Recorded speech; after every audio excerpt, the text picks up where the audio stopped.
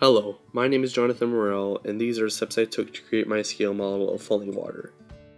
First, since I cannot find the actual dimensions of falling water, I built a Lego guide model to guide me through the measurements. After that, I decided which scale I was going to use, which was the same scale as the Lego model because it worked out so perfectly. Then, I mapped out all the dimensions of the Lego model, simplified to 13 rectangular boxes because making the model with every architectural detail would be overly tedious. To make it easier to visualize, I numbered all of the blocks and put them in a spreadsheet, as shown here. This spreadsheet includes all dimensions of the house, with both scales, which as I said before were the same. Upon completion, I gathered all of the materials needed to create the house. After that, I had my dad help me with cutting the blocks to the needed size since I didn't know how to cut the wood with his complicated tools. Additionally, being inexperienced, I could have gotten injured.